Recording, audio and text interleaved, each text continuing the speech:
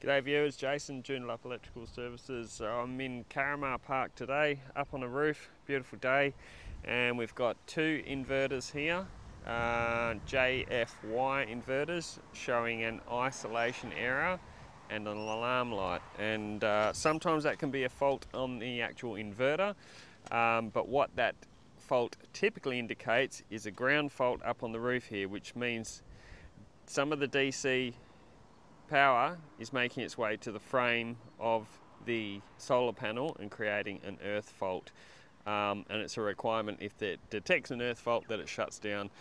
And didn't take me long to find the fault on this one. Have a look.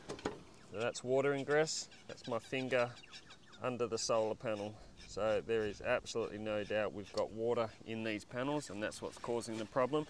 Funny enough, one of the inverters is working at the moment. They're both little 1.5s. If we have a look over here, you can see it's even worse. Have a look at that. Water-cooled solar panels, viewers. Who would have fucking thought of it? So that's literally tracking to the frame and giving us our ground fault and shutting the system down. The brand of the panels is Jiangsu Yuangling from Shanghai, China. I don't know if I pronounced that right. I'm thinking I probably didn't. But yeah, they're not a good quality panel. I've never heard of them before. They're cheap, rubbish shit.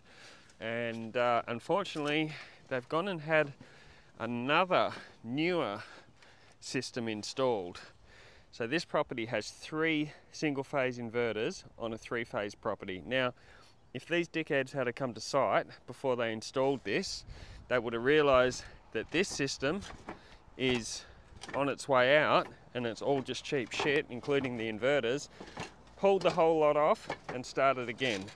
So this is why you can't do solar from a desktop, guys, from a bench. You need to get out to site, have a look, apply some knowledge, work out what's best for the client. Now he's stuck with this shitty little system, and he's going to have to pull this off and spend more money, whereas it could have all been done in one hit. A shame, but that's what it is. You've got to get the right information, guys.